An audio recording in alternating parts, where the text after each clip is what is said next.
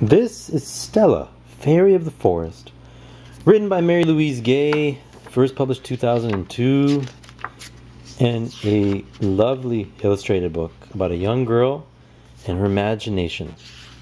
Her and her friend look at all the different shapes of the clouds and all the little animals and things that are going out in the forest where they're running to play. And there's a lot of visual stuff going on that you can look at. There's a lot of little animals to find, a lot of little tricks and hidden Easter eggs in each page. And they keep talking about the different things that they see and whether the sheep are clouds or not, right? Continue to use your imagination and using it more and more and more as they go, and finding turtles that they thought were rocks.